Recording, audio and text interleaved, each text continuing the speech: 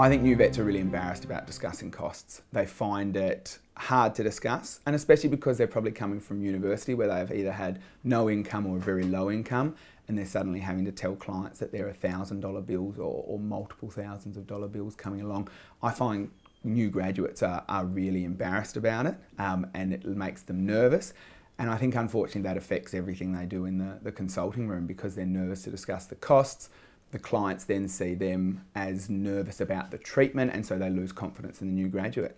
Whereas if the new graduate was comfortable discussing costs, they know the medicine, so they're going to be good at that, and it means they're going to give a much better impression to the client.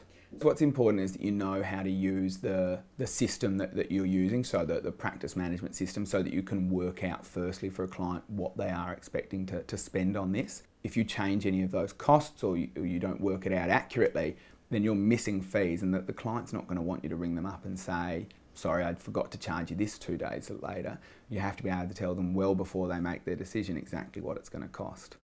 If you haven't told a client beforehand that you're going to be doing a procedure or you're going to be running a test, you're really you're on shaky ground when you then try to come to charge them later on, and most clients are going to get upset about that. One of the things I drill into all of our vets is that the client's got to get the same experience and they've got to have their socks knocked off. And part of that is knowing exactly what's going on, knowing what the risks are to their pet, and also knowing how much they're going to spend in practice. We're really tough on our guys.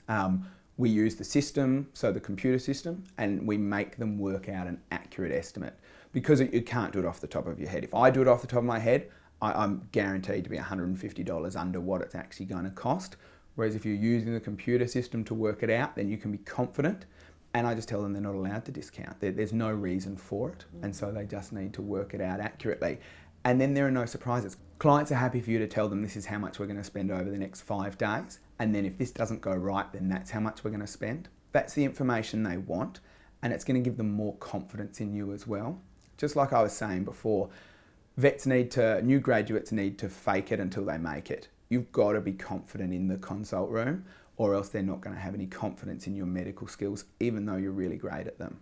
A really common one we get called about is how much does a dental cost? And a dental can cost a client anywhere from $350 to $1,500. And there's no way from a client's description of their pet's mouth can you work that out accurately.